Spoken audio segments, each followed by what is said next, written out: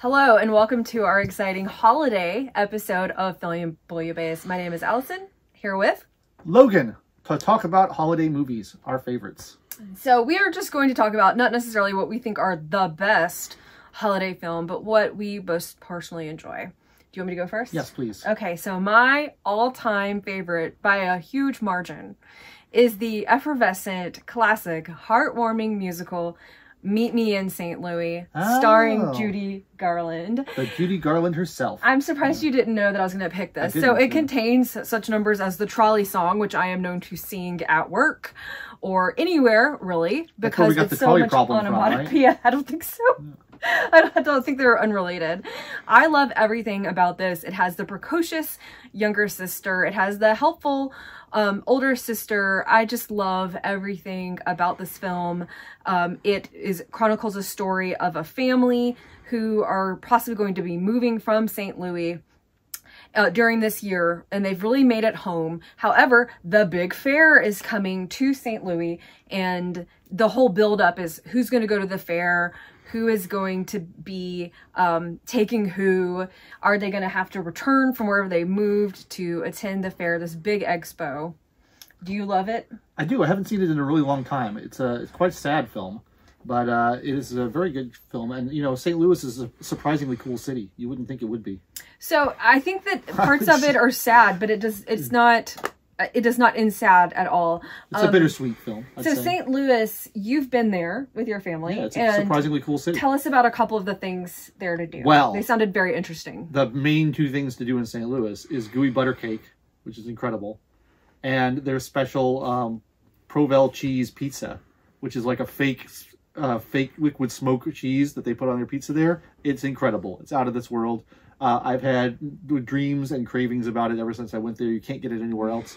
So if you're in St. Louis, enjoy their Provel pizza. And isn't this where the City Museum is? The City Museum is very cool. It's like a huge playground museum with like tons of secret passages and like weird things to find. There's also a wonderful wax museum in the city. I like wax museums. I don't know why. We've been to one before. Why do we like wax museums? I don't know. I don't know what the appeal is, but I like them. They're fun. I was checking with our culture correspondent, Audrey Albright, and she confirmed that. But this is a little bit off track of the holiday theme. But, you know, St. Louis, if you want to spend Christmas in St. Louis, you're welcome to do so. I want to sell the film. When people think of Judy Garland, I think oftentimes they just think about Wizard of Oz and call it a day. She got nominated for Trials of Nuremberg. She was in all of these musicals. She was in my favorite version of The Star is Born, starring Lady Gaga. I still love her to pieces. Starring Judy Garland, presumably. Yes. I love the 1950s version. Yeah. So anyway, I really recommend Meet Me in St. Louis. Yeah, it's great. So my favorite all-time Christmas film, and it's not even close, is one that no one else has seen or heard of. But it's a tradition in my family to watch it every year. Children in Wales. It's A Child's Christmas in Wales. It's like a Canadian television production. We somehow saw it when we were young, and it became a family favorite. It's like an hour long. It's real short, but it's based on the Dylan Thomas poem, A Child's Christmas in Wales. And it's got Denham Elliott playing the main character in it. And he just tells a story of what his Christmas as a child was like in, I think, Swansea in Wales.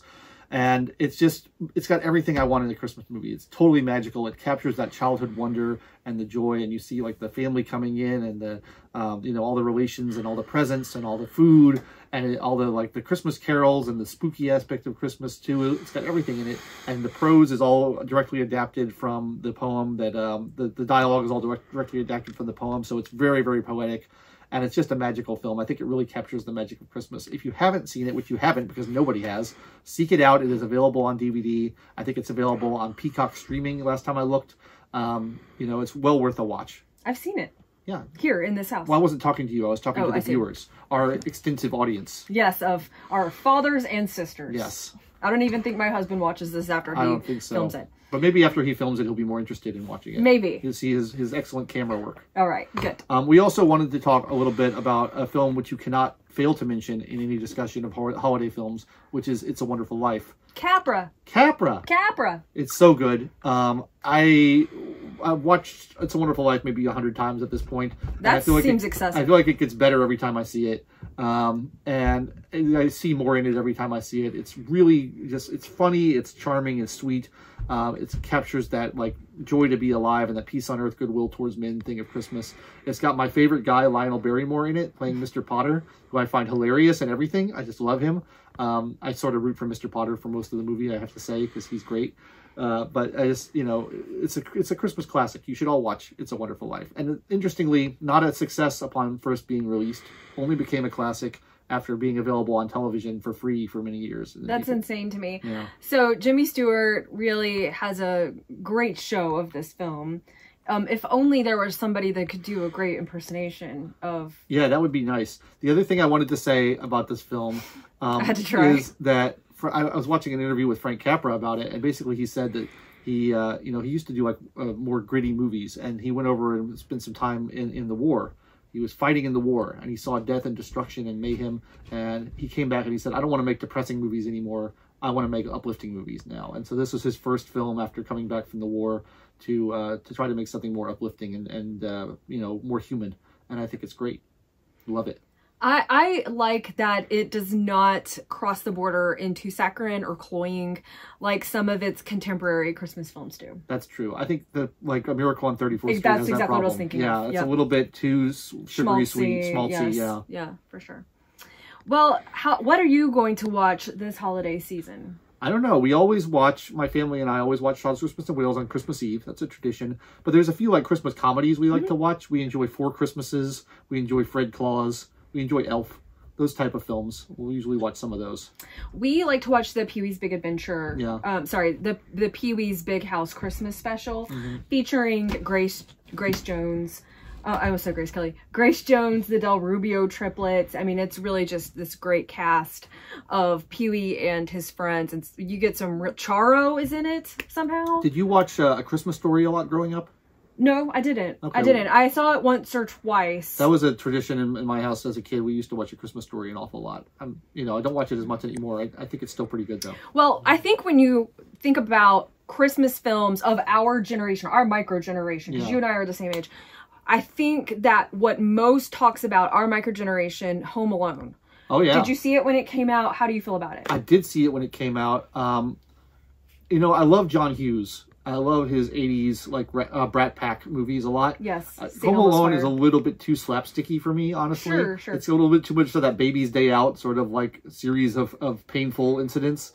But there's parts of it I love. I love Catherine O'Hara and I love John Candy. She's so good. And they're great in it. So, like, there's a kind of sweetness to it of them trying to get home to rescue their son that I really like. But the whole burglary caper with all the just booby traps, that part I don't really care about.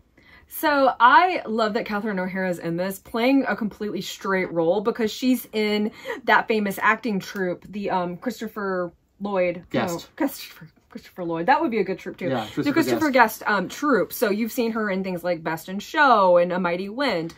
And she just plays like a pretty normal, like an uptight mother. It's one of her least kooky roles. It is. Yeah. But she's still just so good in it because it's Catherine O'Hara.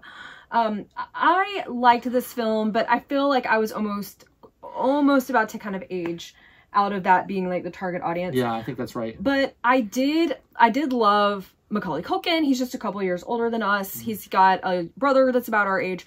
And my little brother looked so much like Kevin McAllister when he was about, 6 or 7 years old. So any other comments about Catherine O'Hara, Home Alone?